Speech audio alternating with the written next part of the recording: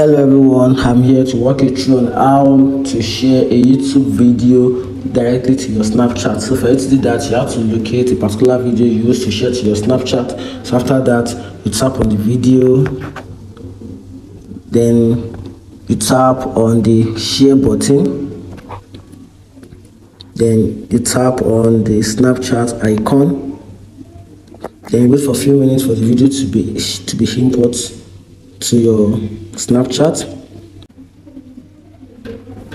You can see right here the video has been successfully imported to your Snapchat. Then from here you can edit the video to your choice.